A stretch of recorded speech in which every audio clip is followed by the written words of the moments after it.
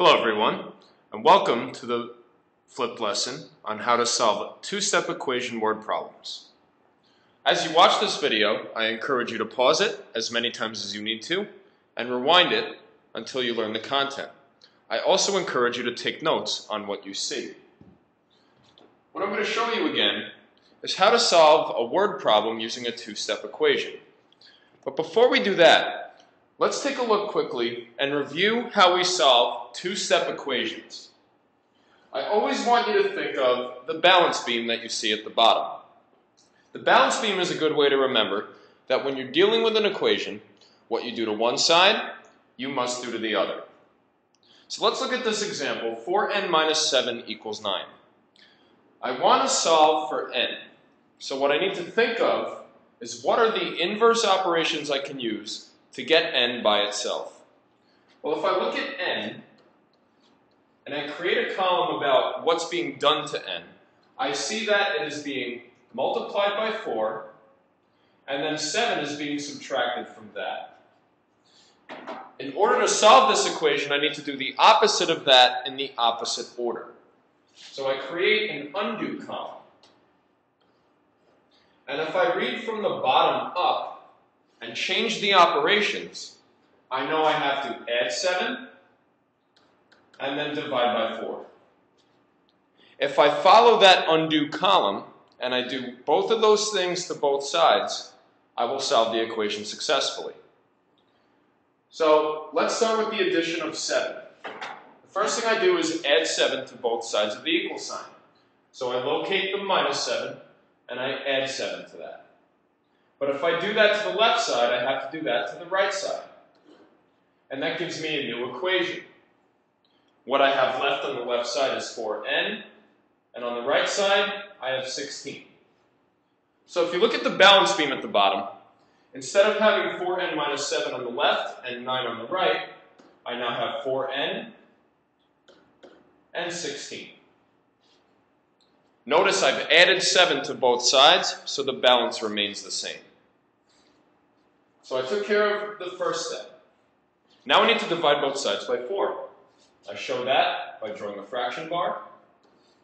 And I get n equals 4. So I divided both sides by 4, so I'm now left with n and 4. So my value of n is 4. So what that leads us to is now we can use two-step equations when we deal with word problems. Let's take a look at an example. What I want you guys to keep in mind is that when we're solving word problems with one unknown, you're going to follow these 4 steps every single time. The most important thing I need you to think about is that you have to be able to identify what is the one thing that is unknown. If you can identify that, then you can figure this out. So that's step 1. Identify the unknown and define it with a variable.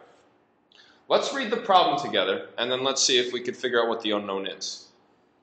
Syed goes to the fair and buys 2 passes, one for unlimited rides and one for a meal. Each pass costs the same price. There should be a period there. I apologize. He also pays the price of admission, which is $23. In all, he spent $50. What is the cost of 1 pass? So pause the video a second and see if you can figure out the unknown and then click play. So I hope you figured out that the unknown is the cost of 1 pass. So that's my unknown. So what I need to do, according to step 1, is define that unknown with a variable. A lot of the times we use the variable x. So I'm going to let x represent the cost of 1 pass. That's what x is going to mean in the equation I set up. So I took care of step 1. Step 2 is to set up an appropriate equation that models the situation. And that's usually the hardest part, is figuring out what equation I can use to solve this problem. Well, here's what I know. I know he buys 2 passes, so the total cost of all the passes is 2 times the cost. So that would be 2x. In addition, he pays the price of admission, which is $23. So in addition to the passes, which cost the same price, I'm also adding that $23. Here's the important part. In all, he spent $50. Right there, that in all is a key word or a key term I want you to look for. In every word problem, there's usually a word or a term somewhere that tells you where the equal sign should go. And in here, it's in all. So in all, those two things, the 2 passes and the cost of admission, cost $50. So that takes care of step 2. I've set up the equation. Now I'm going to solve the equation and make sure I answer the question. Sometimes the question I get doesn't ask me for the answer I get from the equation. Sometimes it asks me to interpret my answer. But in this case, it's pretty straightforward. So let's solve the equation. The first thing I need to do here is subtract the 23 from both sides. And when I do that, I'm left with 2 times x equals 27. And then next, I have to divide both sides by 2. And when I divide 27 by 2, I get 13.5. But now I have to answer the question. The question asks, what is the cost of one pass? Saying 13.5 is not giving me a cost.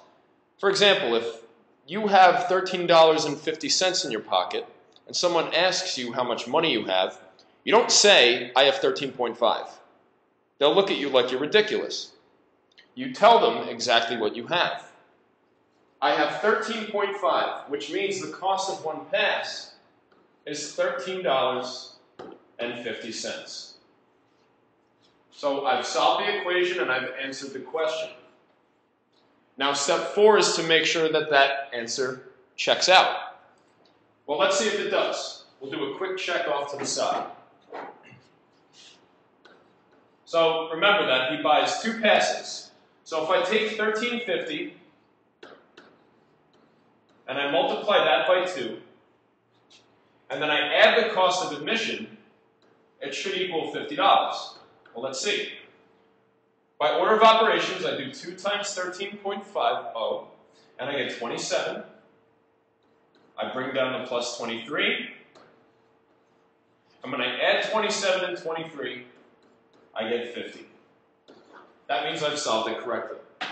So I hope after watching this you have a better understanding of how to use a 2-step equation to solve word problems. Now I want you to go on the website and fill out the Google form to rate your understanding of the video.